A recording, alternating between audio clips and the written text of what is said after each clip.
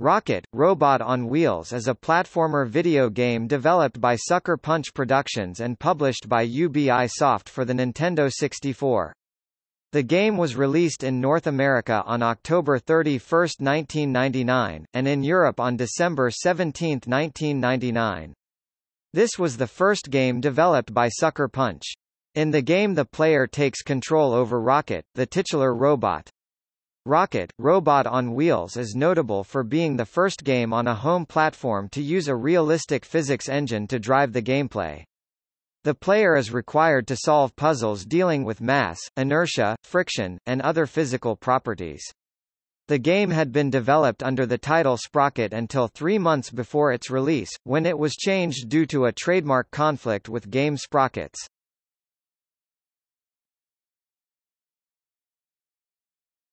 Topic: Gameplay. The game has 6 differently themed worlds, not including the final level, all connected to the main Whoopee World area. Each world is opened by finding a requisite number of tickets in the other worlds. On the way, the player must learn new moves and techniques from a maintenance robot named Tinker in exchange for tokens found throughout the park. Each world has at least one vehicle, used for solving puzzles and getting tickets. For example, the first level has a hot dog car that the player can drive. After collecting enough tickets from throughout the park, the player can gain entry to the final stage, JoJo World, where JoJo is finally confronted. The music in the game has mostly organ and piano and is based around the jazz and psychedelic music genres.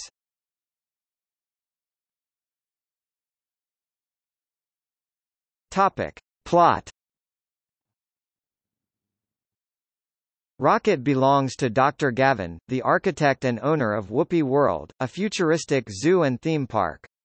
On the night before opening day, he goes to a party, leaving Rocket in charge of all the animals and 2 mascots, Whoopee the walrus and his sidekick Jojo the raccoon.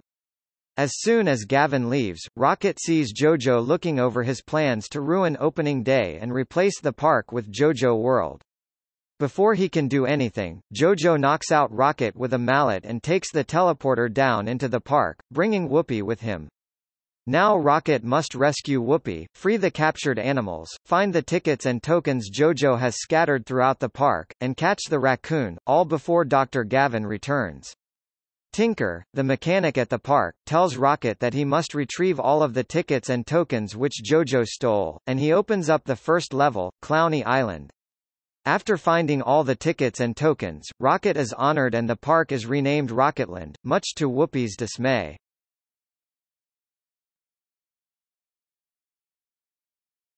Topic: Development. After Sucker Punch's founders left Microsoft and formed the studio, they decided to develop a game for the Nintendo 64. The team went to Nintendo to pitch the game, however they refused them, citing a lack of approval. Without development kits or tool libraries, they developed a prototype of the game using a PC. The developers pitched the prototype to Nintendo and received development kits, however Nintendo refused to publish the game. They spent around a year creating the first level in the game, entirely self-funded, and began pitching to multiple developers. Ironically, they pitched the game to Sony Interactive Entertainment, who was impressed with it, but they stipulated the game still be released on N64 and later ported to the PlayStation. Nervous about both the concept not being mascot-centric and a potential game being on their biggest competitor's system, Sony declined.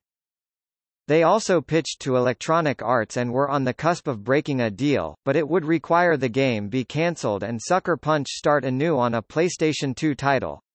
The team got cold feet over putting a game on the cutting board, so they continued to pitch it. Eventually the team went to E3 1999 to present the game themselves, which landed positive coverage in gaming magazines such as Next Generation, catching the attention of Ubisoft, who finally agreed to publish the game. In hindsight, the developers lament pitching the game when mostly complete and massively underestimating the process of getting a publisher.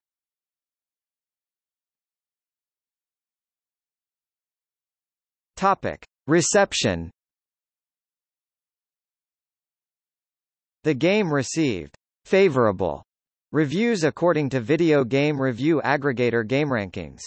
It was listed as the 18th best Nintendo 64 game of all time in Nintendo Power magazine's 20th anniversary issue.